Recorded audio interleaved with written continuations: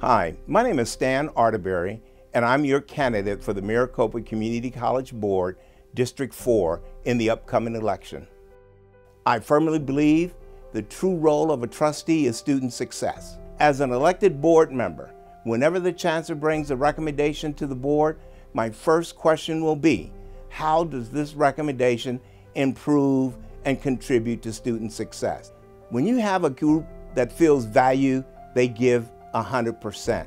It's extremely important that the board creates an environment where all of our employees, the faculty, the classified staff, the administrators, all feel valued.